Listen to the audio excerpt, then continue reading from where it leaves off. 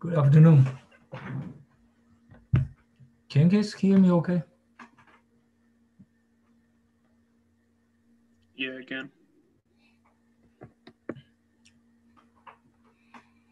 All right, so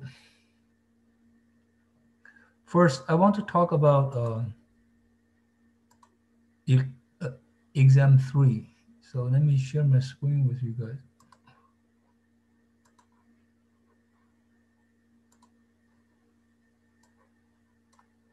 The first thing is on the syllabus, it says supposed to be on Monday, April 5th today, but obviously that's not the case.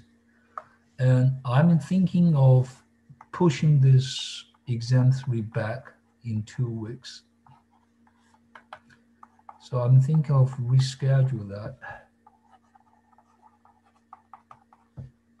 The two choices I'm thinking of, one is on Friday, April. Oh, I see somebody. Can we not talk about the quiz because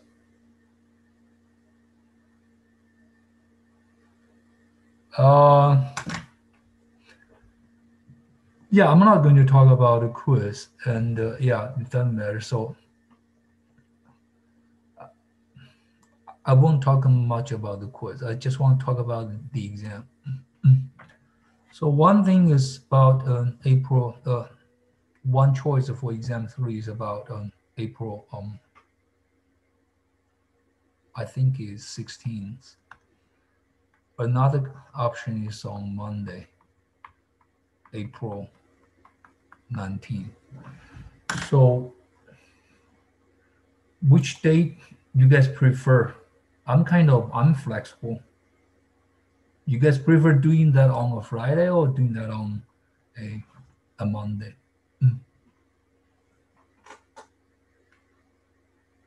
Any comments from you guys?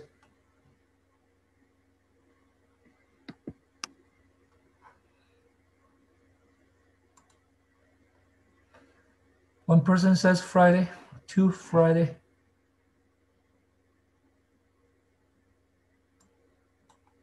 Friday, okay. So sounds like Friday, right? So let's do this.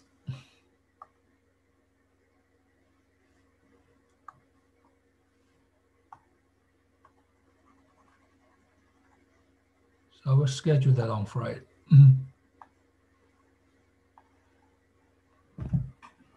So we get this done, okay? Another thing I want to talk about is a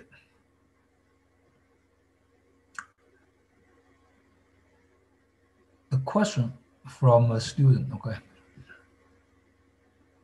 So let me just make this one zoom in a little bit. So there's a question about the problem is like, given a function f of x is equal to x minus 4 raised to the 9th power times x squared minus 16 raised to the 6th power. Find the zeros for this polynomial and the multiplicity, okay? So I think for this one here, this is kind of tricky. Actually, you have to rewrite this f of x first. You know, this one, x minus 4 raised to the 9th power, that's fine, leave that there. But x squared minus 16, that's going to be equal to x minus 4 times x plus 4. I mean, the second part, right? So this is 6th power. And if you distribute this, so the first factor stays the same, the brackets, every term inside that bracket will be raised to the 6th power. So you get x minus 4 raised to the 6th power times x plus 4 raised to the 6th power. Now, if you combine these two together, and you can see these two, they have the same base. So that's equal to x minus 4 raised to the 15th power times x plus 4 to the 6th power. So that tells us you have 1, 0, x is equal to 4. So the multiplicity will be equal to 15. So it's not 9. And the other 0 is negative 4. The multiplicity is 6. So its tricky part is right there. That the problem we're trying to you know, confuse you guys here. Okay, so that's this question is about. Now with this, any other questions? I think the result, briefly, I can talk about the quiz. I just look at from affinity. The average score was not that great. It's only about like what 9. It's about 10 out of 20. So missed half of that one. Okay, so we still have like 1 or 2 students going to make it up. So I will talk about that maybe on Wednesday about this. Okay. We're going to continue talk about the rational functions. So for the rational functions, last Friday, we talked about a rational function. Basically, it's just like into this form: f of x is equal to a polynomial p of x over another polynomial q of x. And so your p and the q, they are polynomials. Okay. And for rational functions, so this is a rational function.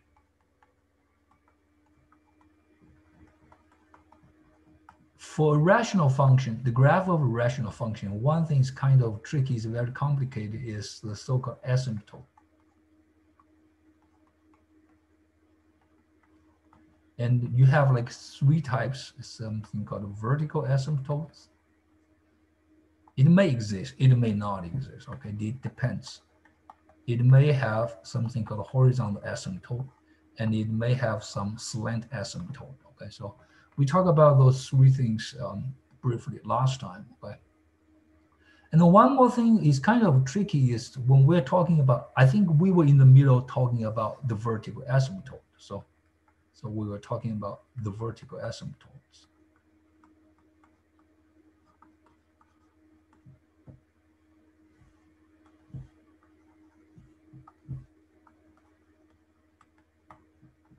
And we know from the book, it says, if you try to find the vertical asymptotes of a given rational function, you want to look for the denominator, find out those things that are going to make the denominator to be equal to 0. So if I can bring up what we had last time, how to find the vertical asymptotes, there are a couple of problems. Okay, so let me just show you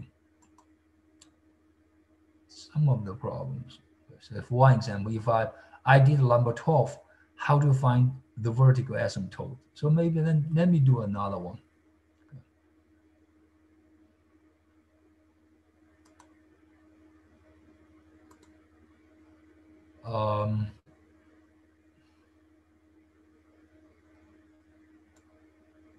So I'm going to do number 16. So let me just copy and paste that problem right here.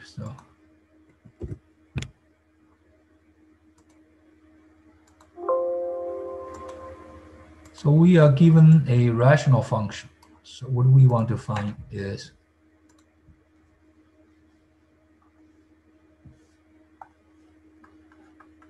find the vertical asymptotes. I just write vertical asymptotes of f. And for this one, and you need to focus on, when you try to find the vertical asymptotes, you're going to look at the denominator. So in this case, and for this one, you'll try your best to factor this out. So this can be factored as x times x squared plus 9x plus 14. On the top, you have x squared minus 1. And you can keep factoring this. This one can be further factored as x minus 1 on the top, x plus 1 on the top. Then you have x times x plus 2 times x plus 7. So the denominator is equal to this, the product of 3. So in order to find the vertical asymptotes, so what I'm going to do, I'm going to set this denominator to be equal to 0.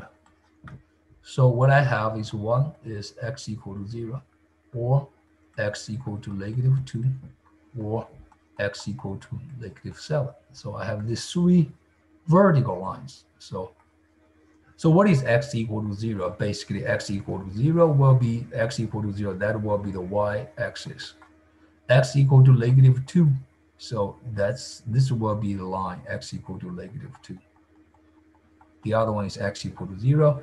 And also a third one will be x equal to -7. And we can have x equal to -7. That's the three vertical lines. And this is the second step. We're going to do the factoring. Look at the denominator, set the denominator to be equal to 0. We'll get these three solutions. And now next we check. And we see this denominator has these three factors. None of these three factors is going to be a factor for the numerator. Okay. Another thing is we find x or x plus 2 or x plus 7. None of them is a factor for the numerator.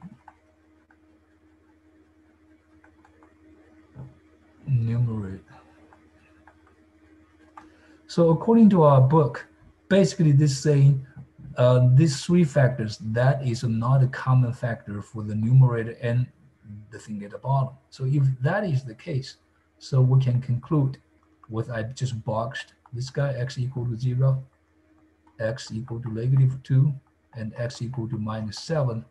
They are the vertical asymptote.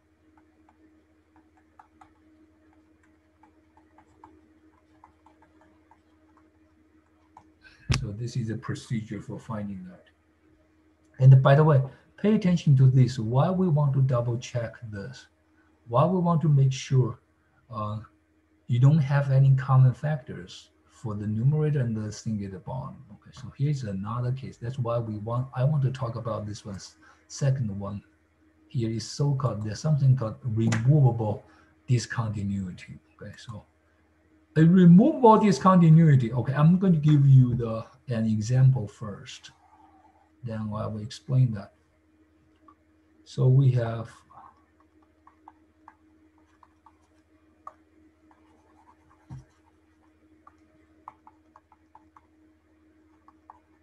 let's take a look of this function f of x is equal to x squared minus 1 over x plus 1. Okay. And what does this graph look like? Well, if you look at this function, this is this function as x minus 1 on the top, x plus 1 at the bottom, divided by x plus 1. What will be the domain for this function? The domain for this function, and we can see you cannot allow x to be equal to -1, because if that is the case, then the denominator will be equal to 0. So the domain for this function is x is not equal to -1. So when x is not equal to -1, so this one you can actually can be canceled out. You can see x plus 1, x plus 1 on the top and the bottom, you have a common factor. So this function actually is the same as x minus 1 if x equal to -1, and is not defined if x equal to -1, because the denominator is equal to 0. So when you plot the graph, what you see here is just pretty much the same as line x minus 1.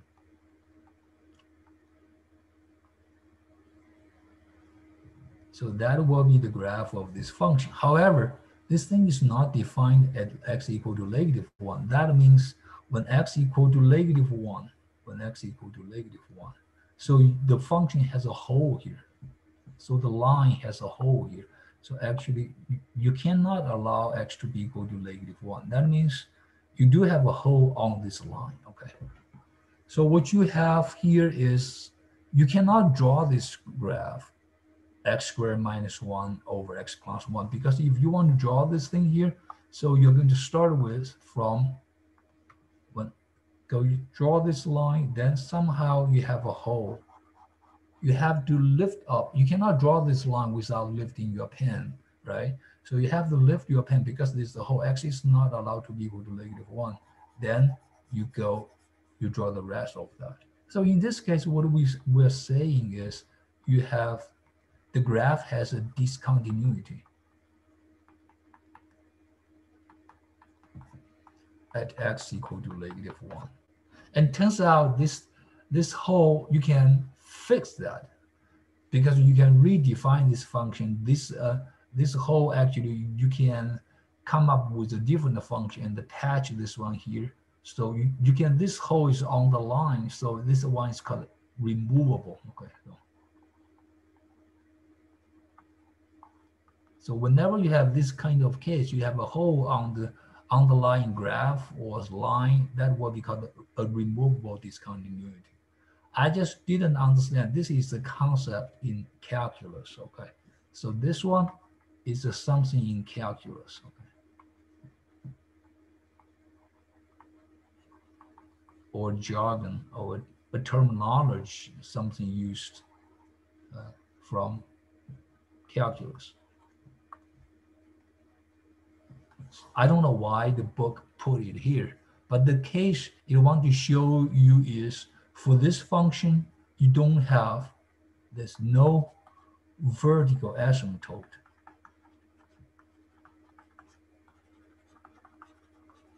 At x equal to -1. Instead, we have a removable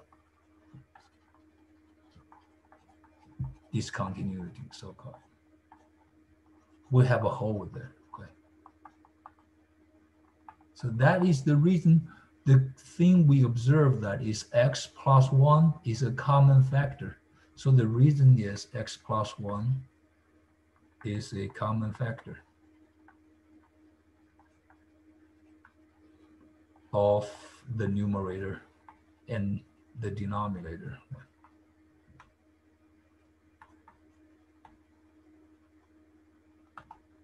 In that case, you don't get a vertical asymptote. So that's why here, whenever you want to find the vertical asymptotes, once you have set the denominator to be equal to 0, you always want to double check those factors which you have, they are not at the same time not a factor for the numerator. In that case, you have vertical asymptotes. Otherwise, you have this so-called removable discontinuity. So this kind of something you have to pay attention to. So what about the other two asymptotes, horizontal asymptotes and slant asymptotes? So I want to go with the book because in the past, I didn't go with this one. This one is not good. I really don't like the way this just tell you to memorize something. It does not tell you why, okay? But let's just go with this here. So if you are given a rational function, right? How do you find the vertical asymptotes or the slant asymptotes? So all you need to do, because you have a rational function, this definition just tells you, because you have a rational function, you always have a polynomial on the top, you call P of x. You have a polynomial at the bottom, you call that Q of x. So you need to look at the degrees of the numerator, P, and degrees of Q, okay? The first case, if the degree of the numerator is less than the degree of the denominator, so you do have a horizontal asymptote called y is equal to 0. That's the first case. And if the degree of the numerator is greater than the degree of the denominator by 1, you don't have any horizontal asymptote. Exactly by 1, then you have something called slant asymptote. We talked about that before. So the difference between those two degrees should be exactly equal to 1. Okay. If the difference, if the degree of the numerator is more than 1 of the degrees of the denominator, you don't have any slant asymptote, you don't have any horizontal asymptote at all. Okay. Now this leaves with the third case. When the degrees of these two functions, P of x and Q of x, are the same, how do you find the horizontal asymptote of f? So you just take the ratio of the leading coefficients of these two, then you will get that. Okay. So it's kind of like sounds or looks pretty complicated, but it's pretty simple. Let's just look at the case, look at some of the problem, just following this ways, okay? Then I will brief talk about why this one will work, okay? So that's what I mean. So let's take a look of number 10, okay? We're going to skip the first part. We're not going to do the domain. Vertical asymptotes, we did that, so we're not going to do this. We're going to do the horizontal or slant asymptote for this function. So now for number 10.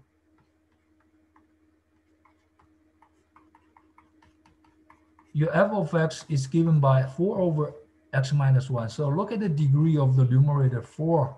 The degree is 0, and the degree of the denominator x minus 1, which is equal to 1. So you see the degree on the top is less than this. So that goes to the first case. In this case, automatically you have a horizontal, I call that H dot A, horizontal asymptotes. Right? It will be a line y equal to 0. Okay. And the reason why we have this case is here. One way you think about the horizontal asymptotes, what's the definition of that? The horizontal asymptote is basically horizontal asymptote. We mentioned that before. You're going to check what happens when x goes to positive infinity or x goes to negative infinity. See how will your y change? How will your f behave, right? So if you look at this function here, so for one example, x gets really large. So 4 over x minus 1. Think about your x becomes really big, like a median, right? Say if you think about x is like a median, 4 over a median minus 1. So the denominator is huge. 4 divided by that one, you'll get a very small number. Positive number, right? So, and you can see if the number x gets even larger, say 10 to the 11th, 12th power. So the ratio of that will gets to even smaller, right? So it's kind of you have like a smaller and smaller numbers, they're getting to 0. So that's why you feel like your y equal to f of x in this case will go to 0. That's the reason. That's why when this one, goes to 0, you have a horizontal asymptote. So this is also part of the concept from calculus, okay? So I just don't want to emphasize too much on this. We just visually we know what this means, okay? Let's do another one. So do we have anything else? And then maybe let me give you another example.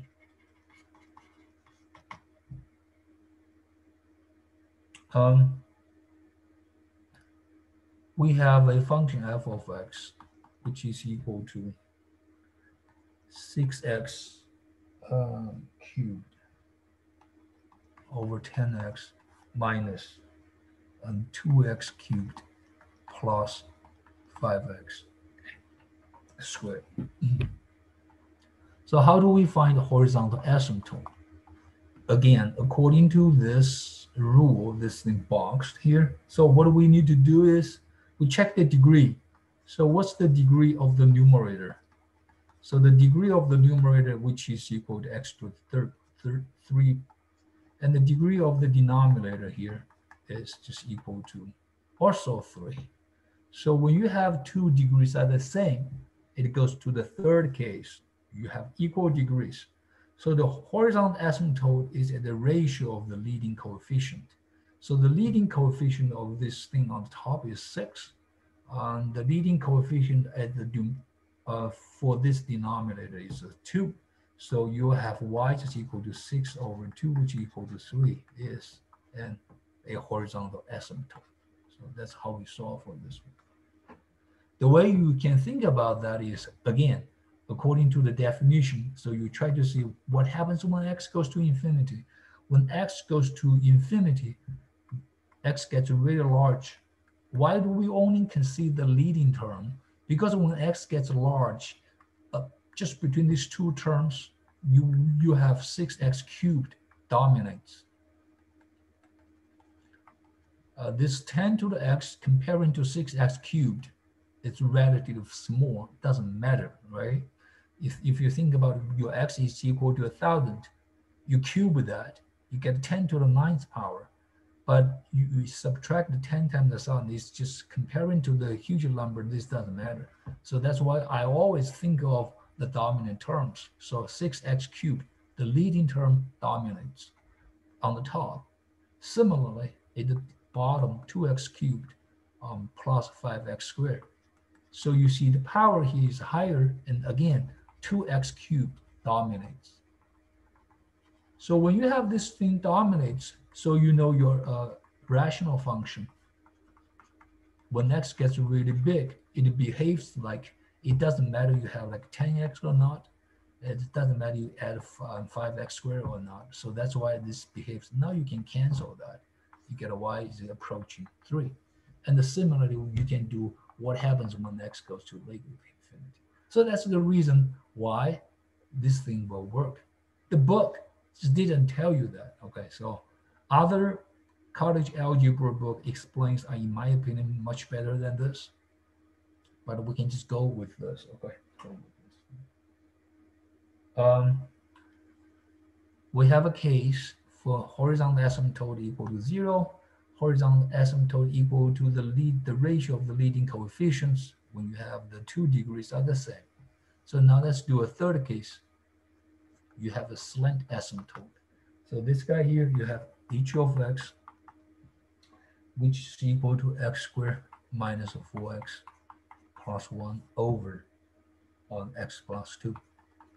So in this case, and we can see the degree for the numerator, which is equal to 2. And the degree of the denominator, which is equal to 1. So you see the difference? The degree of the numerator is exactly 1 more than the degree of the denominator. So in this case, you do have a slant asymptote.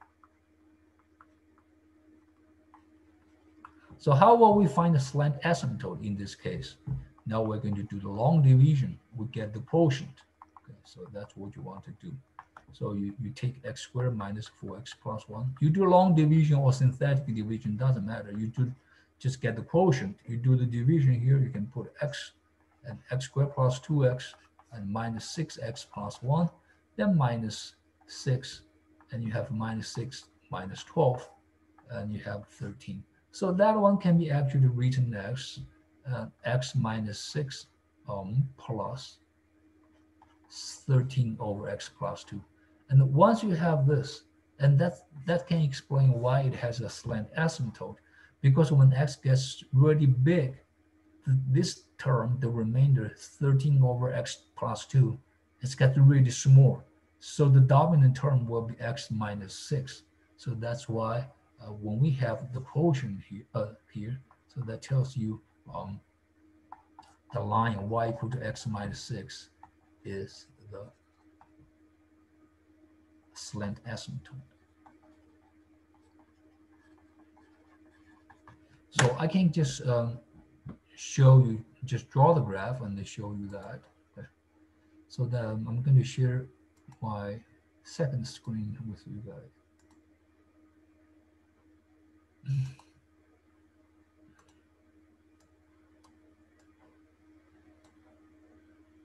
So you can use Desmos, or somehow you can use the GeoGebra, which is the one I talked about last time. Okay. So the example what I had here is y is equal to x squared on the top. I would like to put parentheses around minus, is that minus? Yeah, minus 4x plus 1. They're all divided by x plus 2. And you see that's the graph. This is the graph.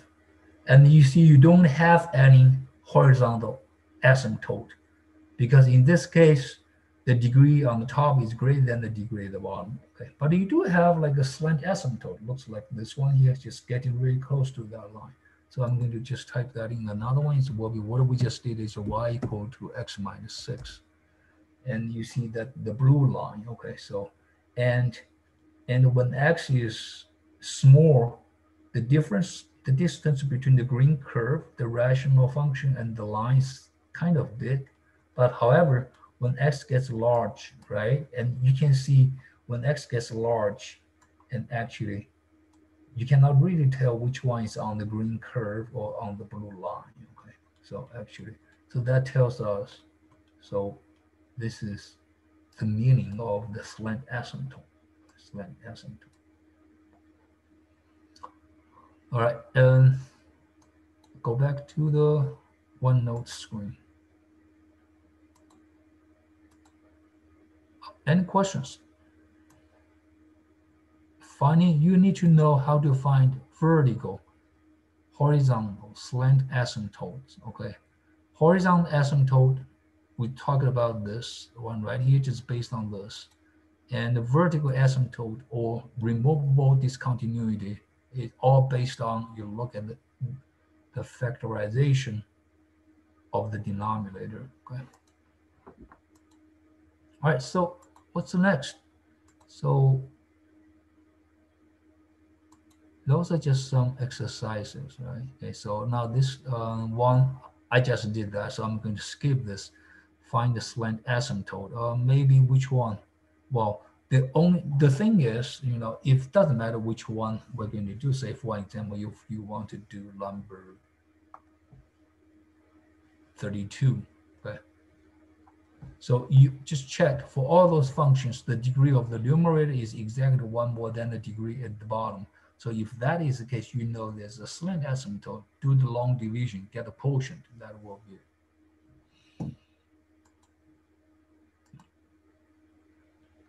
Now, another type of problem is we know a lot about the rational functions, about the domain intercepts and the vertical or horizontal asymptotes.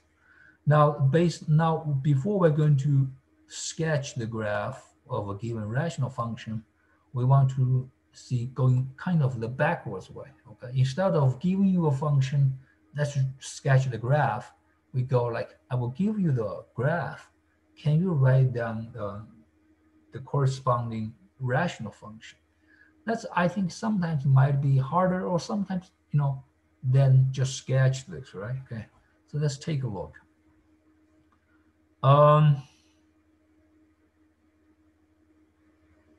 I want to do one of those 5 problems first.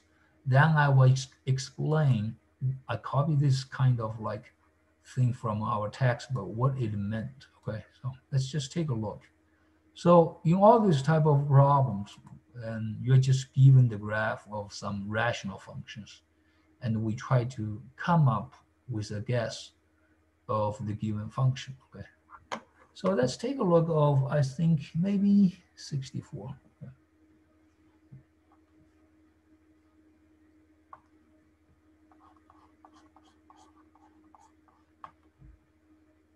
So it's kind of like you are given the picture or the profile of some suspect or something, and you try to do some analysis. You try to get information about what does this person look like, what might be the origin, figure out as more information of that person as you can, right? Okay, so you're trying to solve the puzzle just like that. So this, let's just look at number 64. You're given the profile of this. First, you want to observe, you want to study this thing, what you get from here. So the key things you want to look at is kind of like when you look at the picture of some persons, you want to focus on the color of the hair, the color of the eyes, the color of the skin, you know, the look, the appearance, so on and so forth. You want to figure out the key things. Okay, so look, to me, I think you want to always focus on XY intercepts. That's kind of things you want to focus on. You want to look at asymptotes. That will tell you a lot of things. Those are the characteristics that will separate one rational function to another one, okay? And maybe you look at where the function is positive, where it's positive or negative, okay? So now I'm going to ask you guys, so what you observed from this graph. So I just copy number 64, right?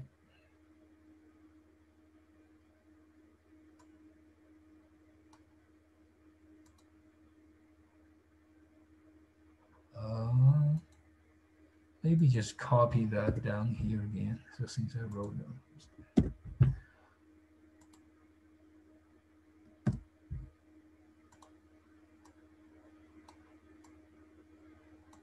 All right, now, did you see any XY intercepts?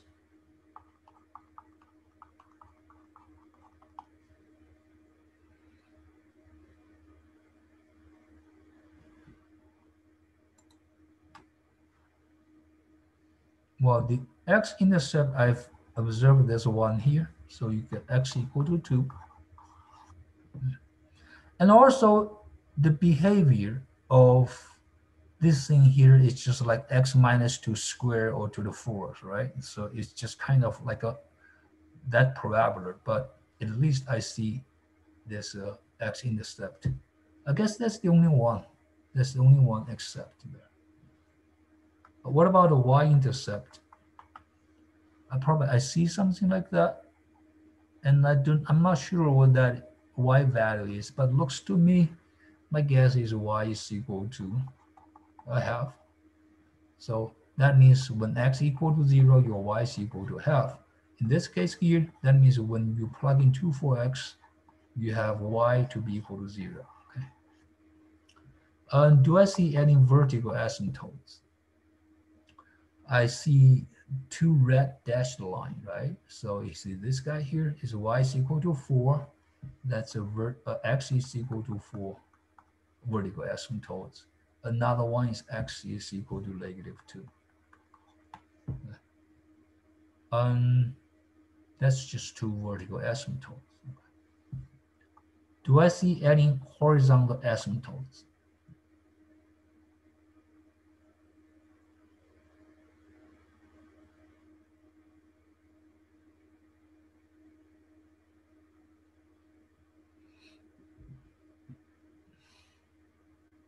Hello? Did anyone see y equals 0? Y equal to 0. Very good. So when you try to look at the horizontal asymptote, you try to look at it when x gets large. So it's kind of like we try to say when x gets large. It looks to me this one we're approaching, getting really close to the x-axis, right? Or also you also need to look when x gets really large negative, so you can see the trend. This thing goes.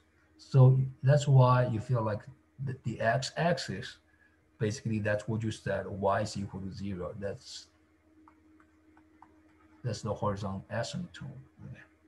Now, any slant asymptote, it doesn't look like we have one, right? Okay. So this is what I get so far from studying this thing, right? So I'm going to think about, okay, how am I going to get the x-intercept? I think we did that before. If you allow me to just go back to last Friday's notes, we have some things. How do we find? See this guy here? Those are some of the examples of the rational function. How do I find x and y intercepts, right? Typically, if I want to find x-intercept, if you look at number 24, what we did. So you want to set your f of x to be equal to 0. So that means when you try to solve for x-intercept, you want to make sure the numerator to be equal to 0, right? Okay. So the numerator is equal to 0. This is how you get the x-intercept.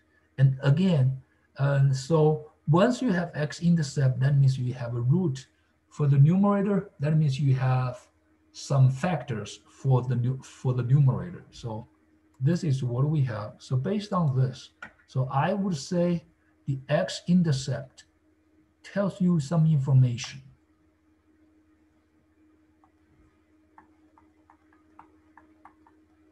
Tells the info for the numerator.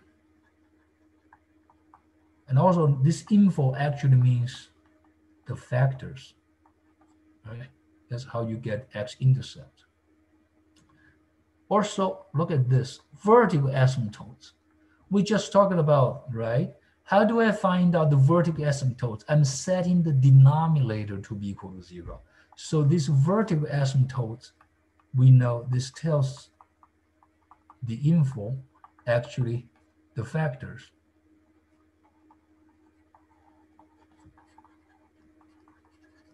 For the denominator, right? So we can write this down first. First, I have one, all those problems you want to write an equation. So let's go to here, x equal to 2. So that tells me my function will look like x minus 2. You got to have some factor, x minus 2 on the top. I have no idea what that exponent is, so I'm leaving a box there, a blank or box there. And this guy, you have x equal to 4. 4 is the root. That tells me minus 4 is, x minus 4 is a factor, right? And x equal to negative 2, that tells me x plus 2 is also a factor. And again, I don't know what will be the exponents for those two. But that will go to the bottom, right? Will go to the bottom. Right? So now the third thing, what about the horizontal asymptote? When you have a horizontal asymptote, it's equal to 0. I think from that big box we had in the previous page, when you try to find, oh, whoops, where did it go? It's right there. The horizontal asymptote is when you have 0, y equal to 0 as the horizontal asymptote. That means the degree of the numerator should be less than the degree of that denominator. So this tells us, if you go back to this problem, so it's kind of like the degree of the numerator on top should be less than the thing at the bottom, right? And it has no slant asymptote. Well, because of that case, of course, it does not have any slant asymptote. So those are the information I can get, okay? Now I just want, well, of course, you need to multiply the whole thing by some constant. It can always just, you can always put some constant in front of that. By far, this is what I get from studying this, okay, from studying this.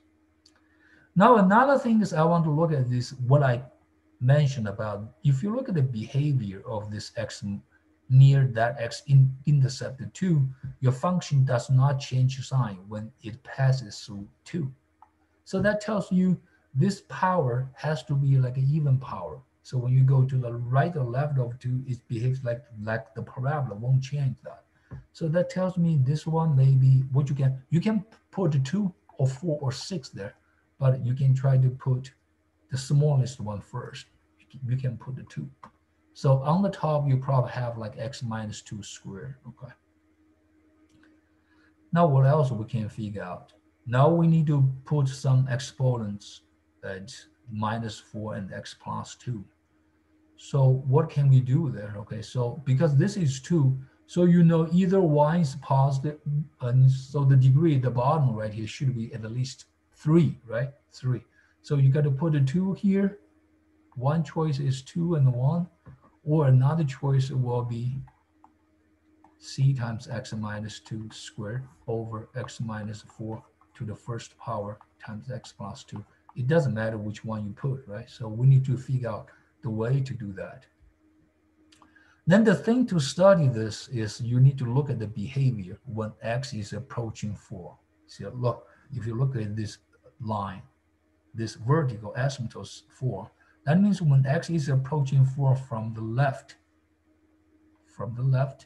it goes to positive infinity. When x approaching 4 from the right, your function also goes to positive infinity. So let's take a look. If you have this case, can it happen? If you just put like x minus 4 to the first power, it cannot happen. Why? Because it doesn't matter x approaching from 2 to 4 to the left or right. So those two, there's a positive number because there's something squared. So when x is approaching 4 from the left, x minus 4 is approaching 0 from the left. It's negative. When x is approaching, this is when x is approaching 4 from the left. When x is approaching 4 from the right, you have x minus 4 is going to be, they're going to be greater than 4. So approaching 0 from the right. So you have this thing positive. It will change sign.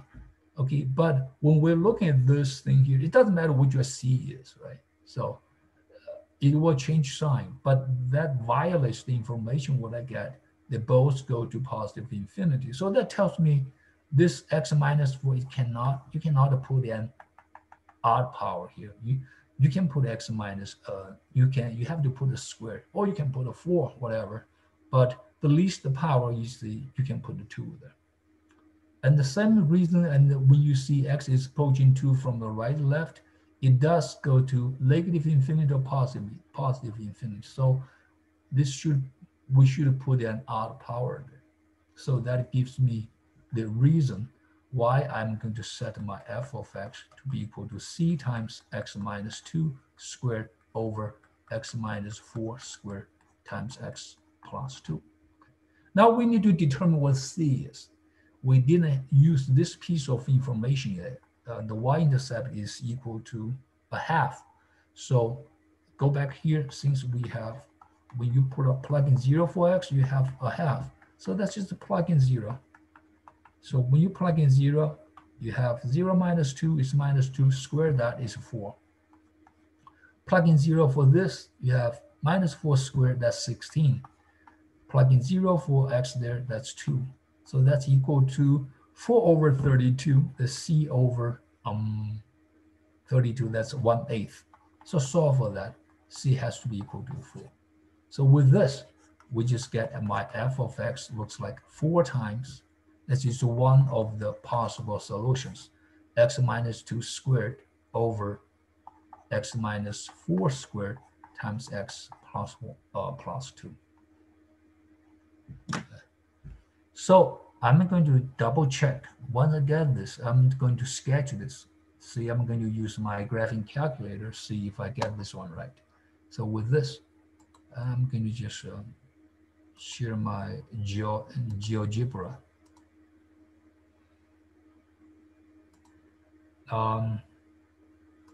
What I have, my function is, I'm going to change that on the top. It's just equal to 4 times x minus 2 squared. At the bottom, I have x plus 2 x minus 4 squared times x plus 2. So this is the graph. So that's the graph. And I can also plot that x equal to 2. Oh, no, x equal to 4, that's the vertical asymptote. And I have x equal to minus 2, that's a non-asymptote. So you see this is the graph what I get. And also I can, how am I going to do this? I'm going to, yeah, if you go back to my OneNote, can I, oh, hold on. This is the graph given, right? So I think they look pretty much the same, right? So this is how we solve this type of questions. So stop sharing that, go back to this thing here.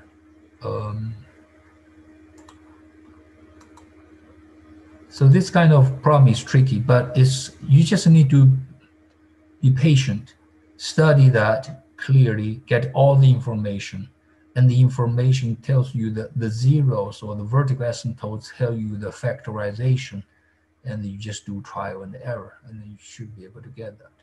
So on Wednesday, we're going to continue on the last part, how to sketch that. Now, the other way around, I will give you a function. We try to sketch that by hand. With that, I'm going to try to conclude, wrap up this chapter.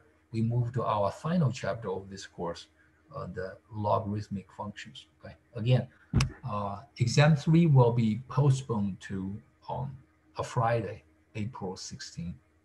Right. Okay. That's all for today. Any other questions? It's good. All right. Thank you. Have a good one.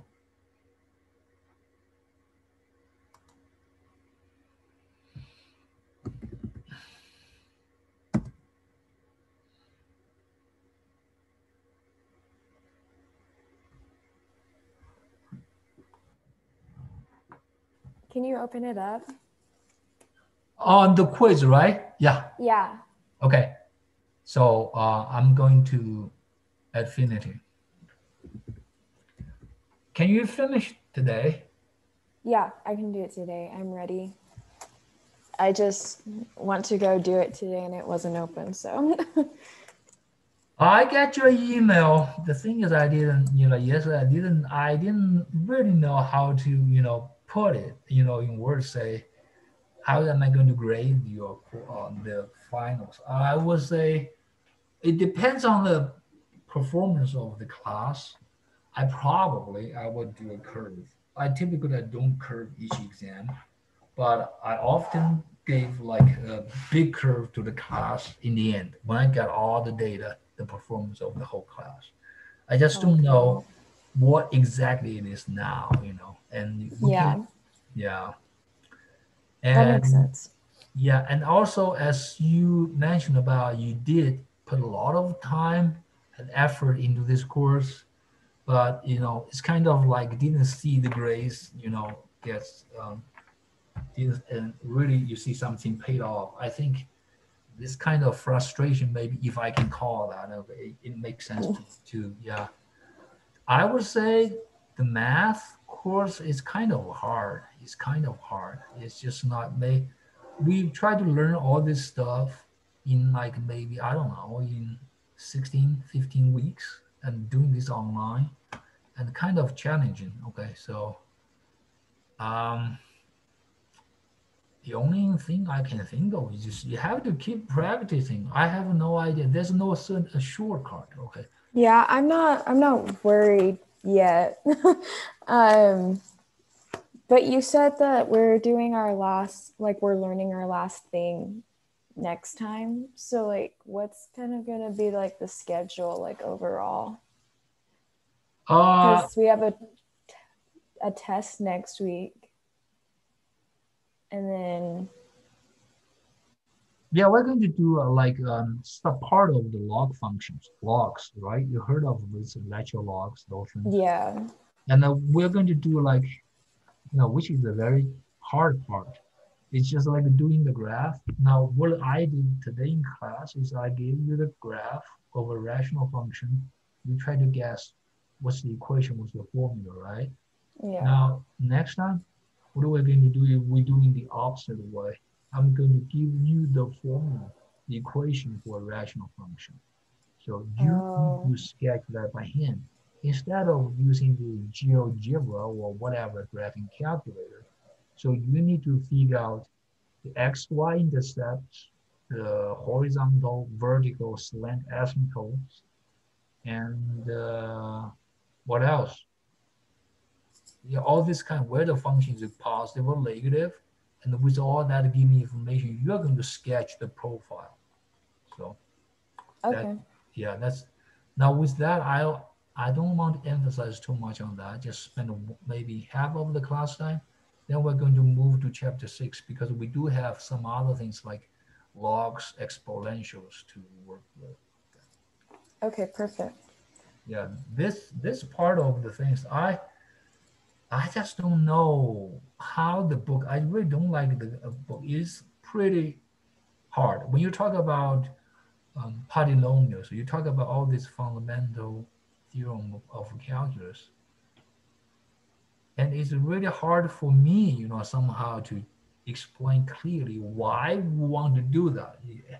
It's you can Yeah. put all this information all together. Why we want to do that? I think to me, the key is the zeros, the factors. And if you know the factorization, that tells you a lot of information about this polynomial. Okay. Yeah, and I always try to use that example. I learned tennis. I went to this like a country club. There's clinics there just for us, like middle-aged people. We go there every Saturday. We do clinics, just some drill, Yeah. some game play. It's just hard. I've been playing that. I didn't know how to play tennis when I was young, so I missed that part. I started to learn that in like when I was like 40-ish something. I've been playing that for 10 years. I still suck. It's kind of like a frustration. And the coach that says you got to put a lot of court time. Yeah, I did. My buddies, we practice a lot. We play like USTA leagues. I watched the YouTube video there and just Yeah. couldn't get it. But at least one thing I know is I'm getting better and better each time playing. If I have not played for for a month or two, I didn't play well. I just know math probably may be the same thing. You got to put your hard work there, but it takes time. I just don't know how to say that. Yeah. It just Okay, well, I'll keep working on it. So one thing I can say, I don't know. One thing I'm not saying mad or what. I'm mad about like the math education in the States. It happens to my son. I saw, the math, the algebra or whatever teaching the education, in the grade school was really bad. My son, I remember, was a really bad textbook. It's called Saxon's Math. I'm not sure you have seen that. Oh, yeah. Oh, just like stupid questions repeat every day. And the teacher didn't tell the kid how to think. Yeah. And in high school, then my son told me a lot of the kids there, they only took math or algebra for 1 or 2 years, right? Then they didn't even touch that. They can just like a junior or senior, they don't need even to touch any math class or something like that. With all that, I think something should be blended will be that. It's just tough. It's tough. Yeah, It's not it's like pretty the tough. social science, like a history. Oh, I watch my son doing like a government or those classes. And you don't really need to think, in my opinion. Maybe I was wrong. You just need to, go online, search something, memorize something, write the term paper, whatever. Then boom, you pass. Math is just different. It really is. So I like you put a lot of work. The only thing is, I just would say, you just don't give up. Just hang on there. Just keep doing that. And somehow you're going to, the more you practice, then you figure this out. And I don't know how many problems you have been doing that. If you have to do like each section to do like 10 or 20. If you think, oh, can I just do 1 or 2 problems? Then I know what this will be. For math class, it will be hard. Yeah. Okay, well, I will take the quiz and see how that goes and see if I know that stuff. Yeah, the class, the average is just 10 out of 20. So do you average the quizzes too? I typically just leave the score as it is. Okay. And then in the end, probably like say if passing the class is 65 to get C minus, maybe I lower the bar a lot. I do curving like that. Does that make any sense? Yeah. Yeah. Yeah. Okay. Sounds good. Thank you so much. Yep. Okay. Have a good one. You too. Thanks. Bye-bye.